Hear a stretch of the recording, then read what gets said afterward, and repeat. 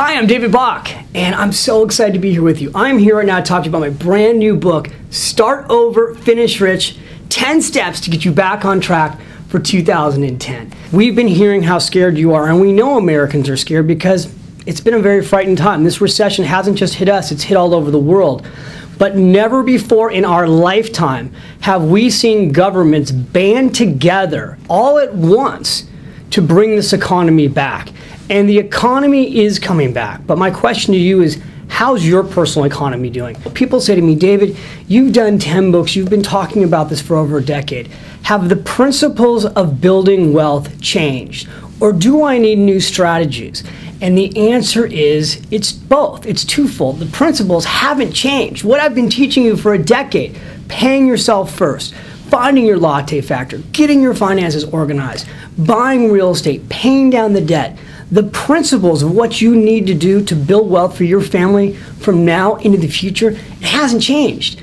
But the rules have changed. The laws have changed. So what I've done in this book for 2010 is go through the new laws, like specifically, for instance, for credit cards.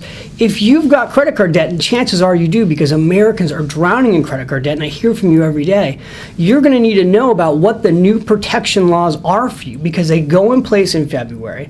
They're going to help you with all these creditors that are calling you. I teach you in this book how to get your credit back on track, how to get your credit score back up, how to fix your 401k plan. A lot of you got out of your 401k plans. Maybe you're sitting in cash right now and you're watching this market take off and you think, well, what do? Do I keep watching? Do I get back in? In this book, in Start, Finish Rich, I give you a strategy to get back into these markets if you got out. Maybe real estate's your challenge right now. Maybe you bought a home in 2006. It's undervalued right now. Maybe the value of your home is actually worth less than what you owe the bank. What can you do? In this little book, and notice how little it is. It's the smallest little book I've ever done. It's almost like a little Zagat guide.